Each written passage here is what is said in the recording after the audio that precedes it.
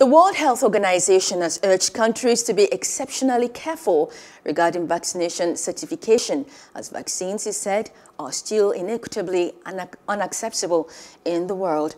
Government and developers around the world are exploring the potential use of vaccine passports as a way of reopening the economy by identifying those protected against the coronavirus.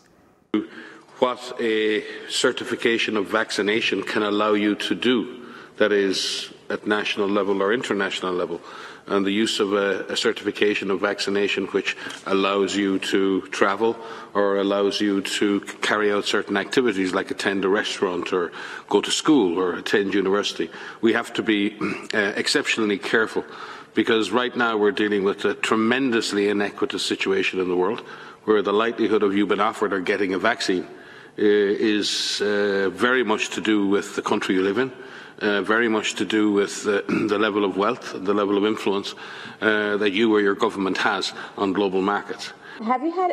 and therefore the Emergency Committee of WHO have made it clear in their recommendations to the Director General that at this time, at the present time, the requirement for certification of vaccination as a requirement for international travel is not justified, as vaccination is not widely enough available and is inequitably distributed throughout the world.